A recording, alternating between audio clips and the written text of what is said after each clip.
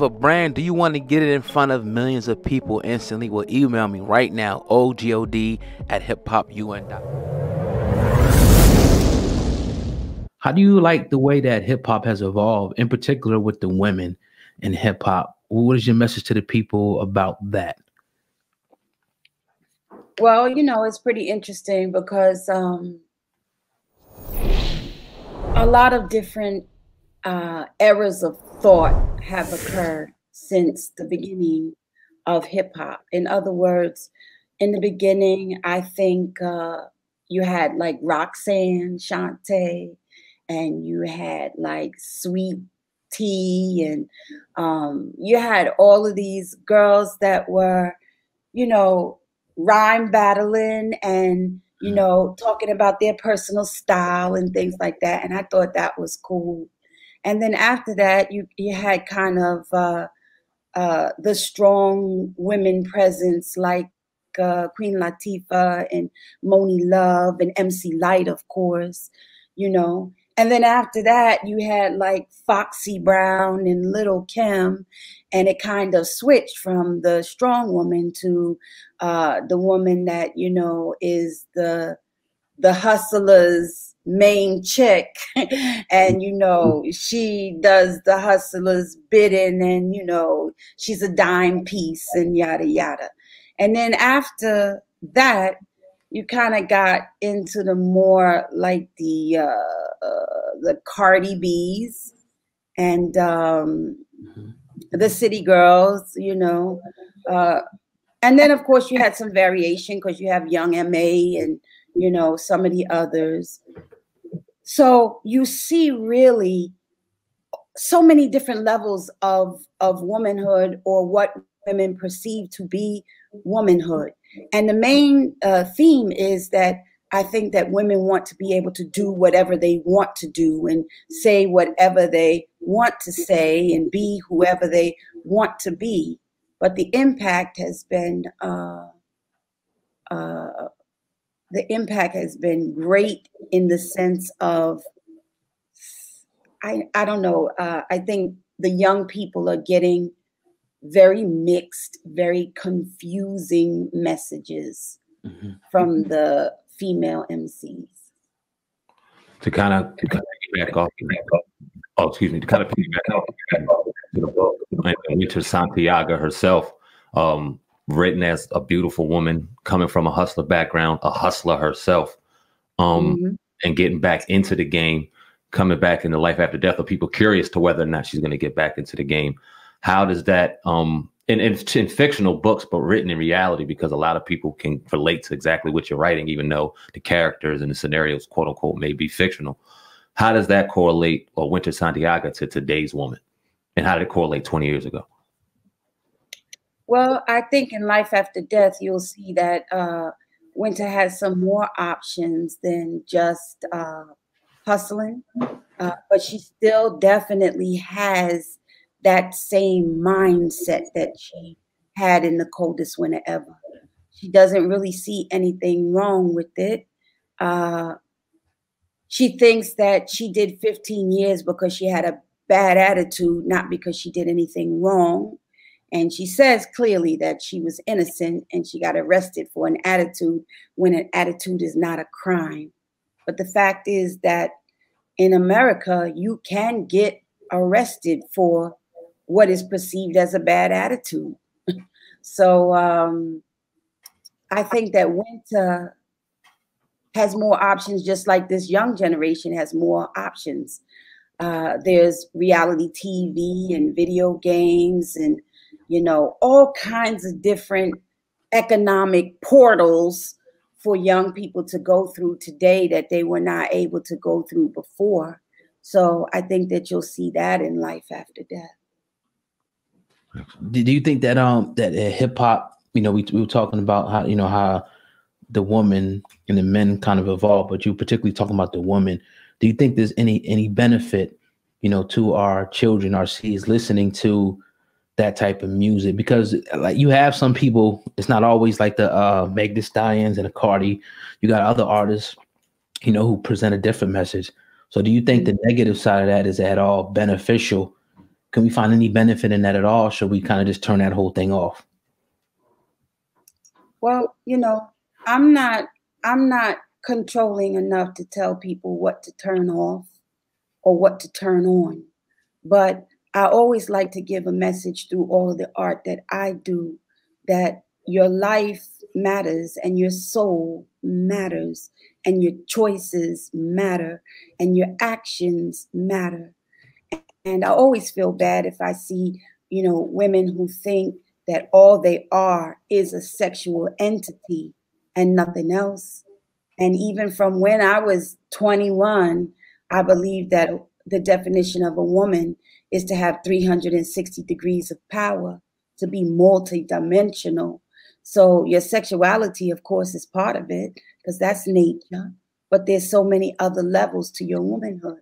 So I'm always going to appreciate the artists that accentuate and make it clear to young people that there are so many other dimensions to your womanhood and your manhood that you need to strive for than that one dimension of just being a sexual entity or somebody who embraces just violence and confusion. You know, I'm curious to know your insight or your perspective on hip hop in general and male hip hop. You coming from a historical group, a legendary group in Public Enemy, and then to kind of see the evolution of where hip hop went from there to gangster rap to what we have today, to the dance rap to now what we have, but also what seems like a recent rash of violence. I know it's nothing new, but we're able to see it in front of us now with the cell phone. What do you think about hip hop and how it's affecting the Black male? Or what's your perspective on hip hop when coming to the Black male? Are you talking about from the beginning of hip hop, or are you talking about now?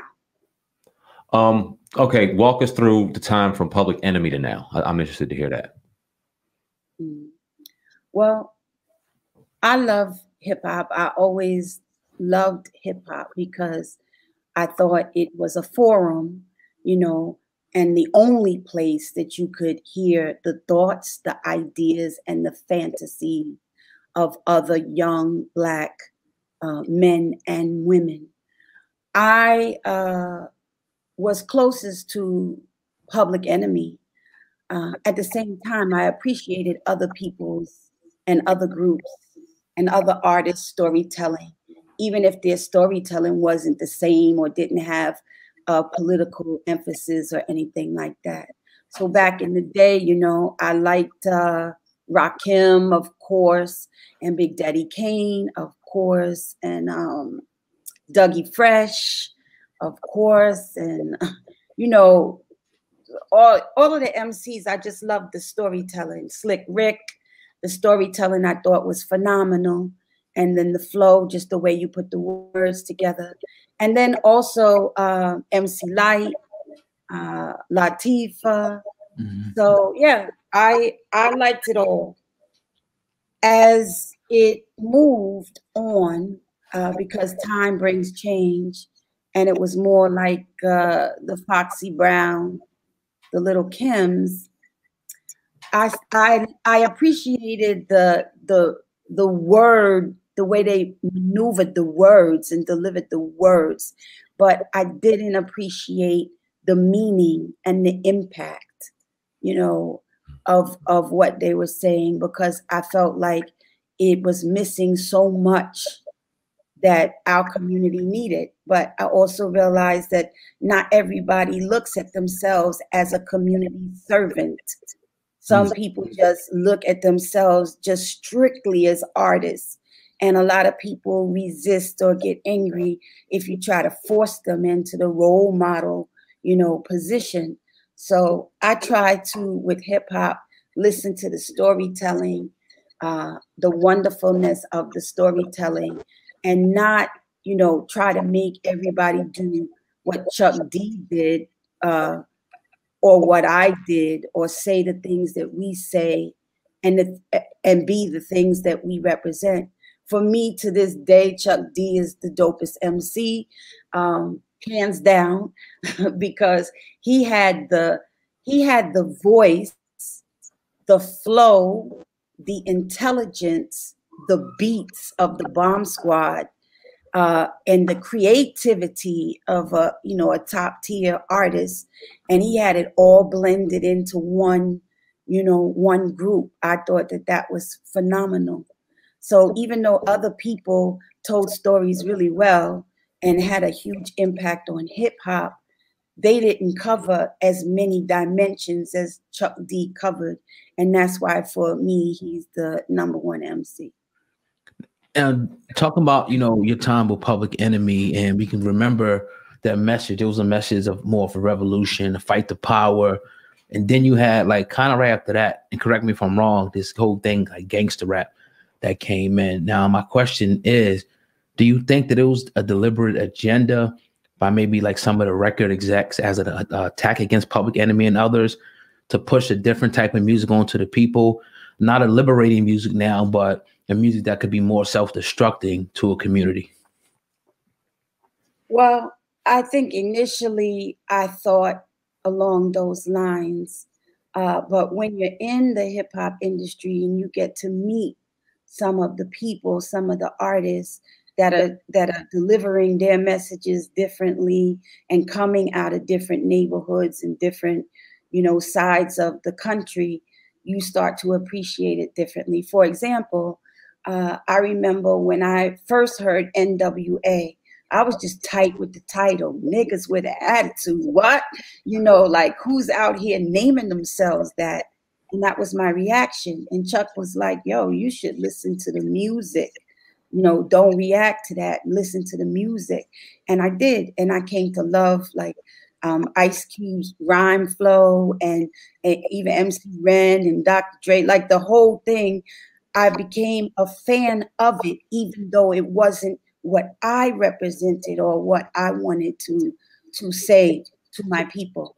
I thought that Ice Cube and his storytelling and the art and the way he put the rhyme together formed pictures in my mind, and I thought he was real dope at that, So I don't have this kind of hardline thing that, or NWA was a conspiracy and Public Enemy was a godsend. I think Chuck put it best when he said, rap is African Americans' CNN, because you got to hear all the different voices and all the different realities. I think before hip hop, the East Coast didn't really even know or understand the West Coast at all. We didn't have the same reality, even though we all come from, hood type of experiences. We didn't know about the helicopters flying over the hood all the time. We didn't know about the drive-bys. We didn't understand it. That's why Tim Dog was like, we want to know what you're fighting for. Because we on the East Coast couldn't understand, like, well, what's the deal? What do they stand for? What are they fighting for? So at minimal, hip hop and the diversity in the hip hop gave us a means of communicating with one another.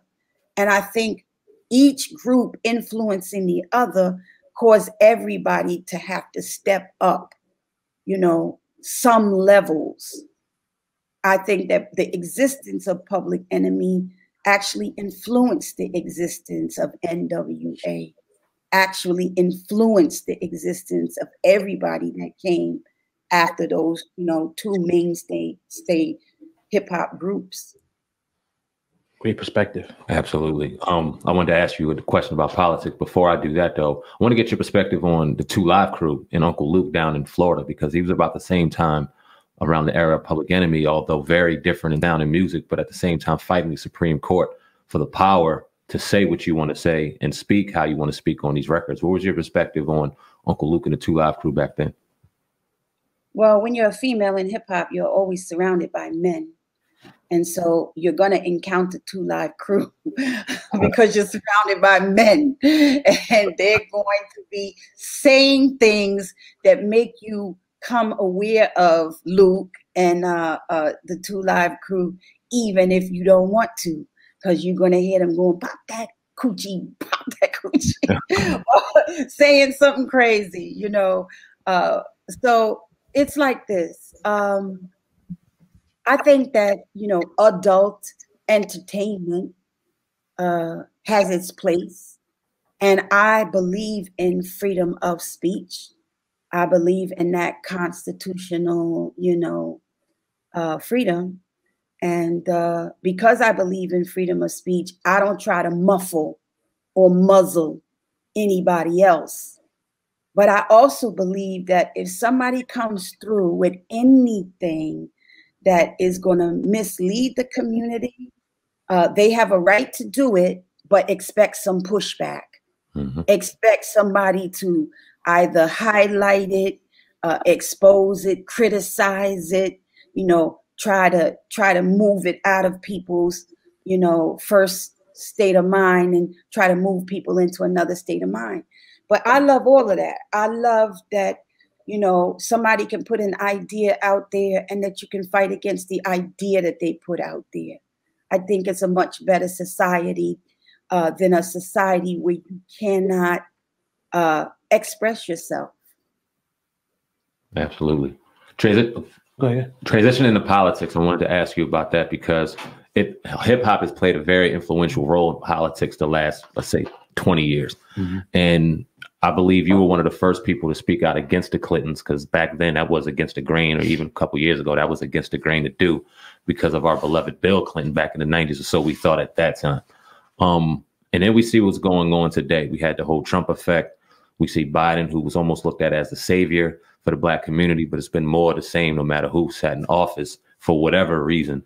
So I want to know what your thoughts are as we looked at the political, or we looked at the campaign that just passed, the current president as he stands now and the previous president. I think more about our community than I think about the mainstream community. And I think if you don't have a plan and you aren't organized and you don't communicate with one another, you're always going to be chasing someone else's platform. It's the same like with technology, right? If we don't create our own platforms, if we don't advance and excel in technology, you're always going to have to rely on the big major platforms. So I think it's the same way in politics. Like, we normally show up late and then we are normally disappointed. We normally don't trust and very suspicious. And all of these things are justifiable.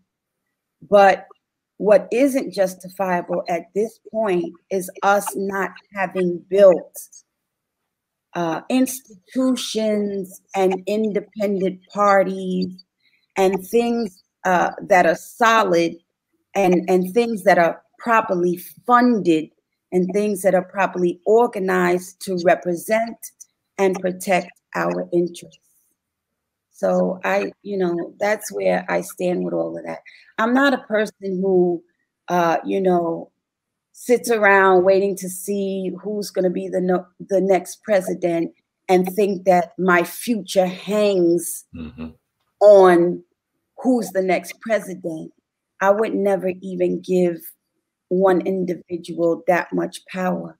I think we would be much more effective if we could figure out who we are, what we believe, what we want, what we are willing to do, our work, our funds, our buildings, our institutions. I think that it's all past due. Definitely. Can you take us back to 92 and the Los Angeles riots? We were very young at that time, me and my cousin here, so we don't remember a lot about it. Can you take us back to that time and what the country was like, what the atmosphere in the country was like at that time when that went down? Atmosphere. Well, at that time, I was just a young organizer, a student organizer, and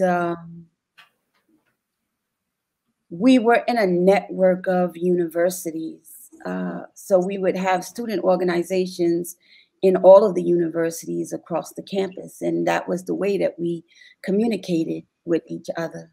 So I think at that time, you know, the atmosphere was very tense, was very racially charged, was a lot of injustice, a lot of anger, um, a lot of feeling of powerlessness, and a lot of disrespect, and a lot of disregard. And those were kind of the elements that made up the atmosphere. So it was a very, you know, highly charged, highly energetic atmosphere. You know, when I went from the East Coast, from living in Harlem, to visit the neighborhoods on the West Coast in LA, Nickerson Garden, Jordan Down, and all the different, you know, areas, it was mind blowing to me because I came from the projects in the Bronx, and the projects have a certain particular look. But as soon as I landed in California, I felt like everybody in California was privileged just based on the trees, just based on the grass and, you know, just the nature. I was like, and the sunshine and, you know, the seasons and the way, you know, I was like, well, what are they mad at out here? Like, looks like paradise to me. So it took a whole education for me of going from hood to hood and attending some of the meetings that, you know, the young people were having, and even that the gangs were having to end the gang wars. These are things that I saw, you know, up close and personal, was in the same rooms, you know, with all of these people from these neighborhoods. And I learned a lot more than I knew before I landed on the West Coast. So it just made me more clear. And I'm a historian, so I love all of that. I love learning the history, the culture, the reason, the roots. Why is this going on? What can help it to stop? Who is moving the action? Who is holding everybody back? And I was a student of all of this at that time. Right now, can I ask you a question about I heard your interview years ago on the Breakfast Club. You said that you comment that the Washington Post, you know, accused you of saying. Could you take us back through that? And why would they accuse you? I really don't want to. I'm so exhausted of that thing. And I think at this point, you know, everybody knows me and everybody knows what I'm about. And so I don't really need to go back to anybody who's trying to throw mud on my name or on my stance, on my reputation, or on my work, or on my contributions, or on my artistry. So I'm really not interested in going there. Just know for sure that Sistah Soulja is a person who has always loved Black people, always loved humanity, always tried to be a problem solver, never, ever lived a life of a troublemaker, always was unselfish, would share anything that I had, even the clothes on my back, and work with anybody with no arrogance and no snobbiness and no attitudes and no looking down or nothing like that. That's who I am, and that's who the hood knows that I am. So that is all that needs to be said. When you look at mainstream society, they always say things about the people that we as Black people know and love. Always try to discolor the contributions of the people who we know and love, and always try to be an obstruction to the servants, because I consider myself a servant from way back, you know, a servant of trying to do the right thing. So let's just stop talking about them and what they think about us, and let's talk about us and what we need to do and who we need to be and where we need to go, and, you know, how we need every single person working and not just riding the wave. Yes, ma'am. Appreciate that. How has your life and your influences through life influenced your writing? You look at the coldest winter ever, and you look at how much that's been received and the number of celebrities and people in power that have just resonated with the book. And then the anticipation, one of the highly anticipated books of 2021, Life After Death, the sequel to that. What inspires you? How do you get into the mode of an author to go, you know what, all right, this is how I'm going to lay this down brick by brick. This is how I'm going to create this. You know, everybody has their addictions, right? Mm-hmm. And my addiction is learning. I love to learn. Like, I love to learn something new. And I love to travel. I love to travel around the world. I love to research, and I love to study. I think the best authors are going to be the ones who love words, who love storytelling, who love research, and who are able to sit still and study so that they can deliver books that are at the top of their excellence. So for me, that's what it's all about. It's just, I just love words. I love storytelling. I love the people, and I love the fact that a book gives an author an ability to share a gift with the community without the community feeling like you're preaching to them or you're forcing them or you're judging them. Instead, we make a universe of characters, and each reader gets to decide which characters they like, what resonates for them, what lessons they want to learn, what lessons they want to leave to the side. So it's just a wonderful profession and occupation, and I'm really grateful to live the life of an author. Right. Can you talk about the African Youth Survival Camp, putting that together? How was that whole process? Oh, yeah. The African Youth Survival Camp was my first camp that I and other college students put together for the young people from the homeless population.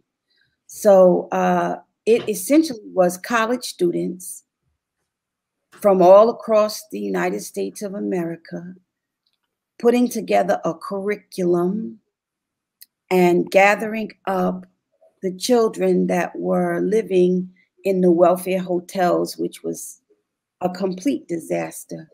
And we took children from ages, I'd say 6 to 16. And the live thing about it was that we were only between the ages of 18 and 22. Mm. And so the children at the camps was 6 to 16. We're between 18 and 22. And then the funding for the camp came from the hip hop concerts, and the artists performing in the concerts were between the ages of 16 and 25. So it was really a legitimate, organic, authentic, very genuine youth and student movement. Powerful. Absolutely. Your books. Now, I know there was some talk years ago about you taking your books and turning them into either movie, but putting them on screen. Well, where are we at with that now? Okay, let me just say this. I have always seen my books as films. They play as films in my mind when I'm writing the books, each and every single one of them. But you know, Hollywood is its own beast. And I'm a person that already told you that I love reading. So if I get a contract, I'm going to read it. And I'm not going to be easily agreeable with something I don't agree with. So that is what is going to stretch out the process, because Hollywood is going to say, this is customarily how it is done. And I'm going to say, it doesn't really matter that that's your custom. So many bad things are customary. And so I'm going to say, this is how it needs to be done in order for it to complement my intellectual property. And so there's going to be some push and pull. And to me, in a negotiation, there should be push and pull. but that's going to delay it and delay it and delay it. Maybe it's like a game of chicken. Everybody wants to see who's going to, you know, swerve off the road first. I don't know.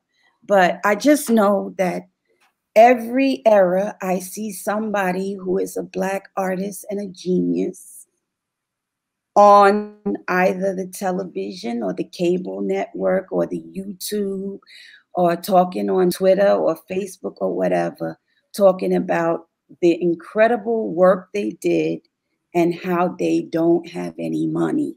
Mm. And I think that that is a cycle that should be broken completely.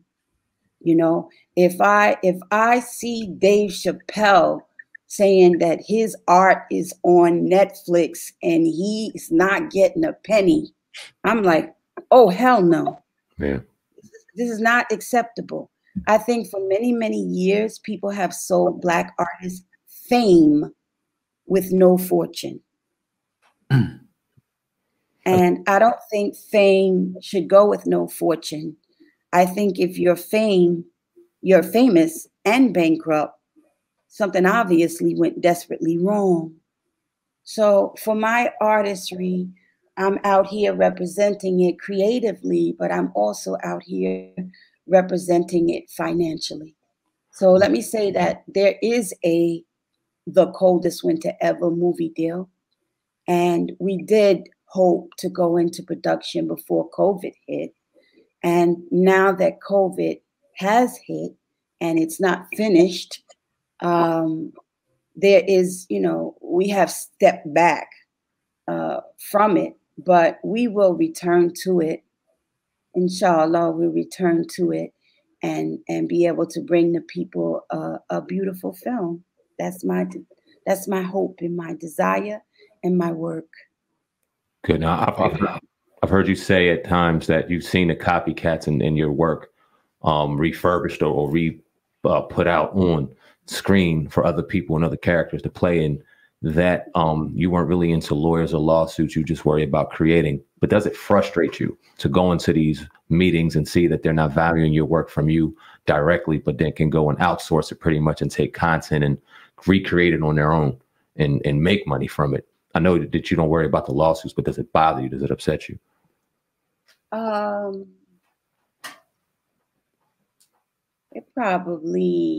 It probably upsets my family more than it upsets me. Because usually my mind is focused on something else, the next thing that I'm working on. So I don't focus on these little infractions. But I've seen all kind of stuff. I mean, they say imitation is the greatest form of flattery. Mm-hmm. I don't necessarily agree with that. I believe in the laws and the copyright laws. And I believe that people should respect people's art. And I think that if you are taking something from someone, you should credit it.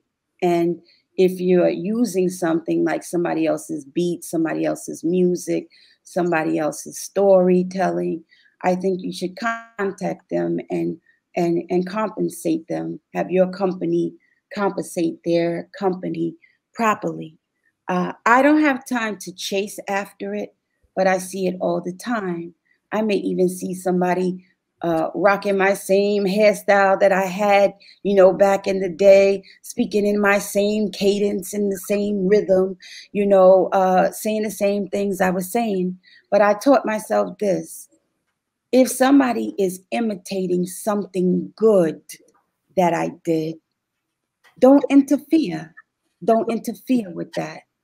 You know, if they had more integrity, they would mention it at least.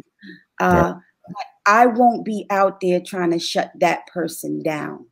If that person is saying a good thing, doing a good thing, and it's going to have a good impact on people in our community, I'll leave that person alone. But just be clear, I'm not leaving you alone because I don't know that you're imitating and copying and borrowing and stealing from me. I'm leaving you alone because, you know, if you're doing anything good, I'm like, go get it. Do something good. Impact somebody in a positive way. move the culture in the right direction.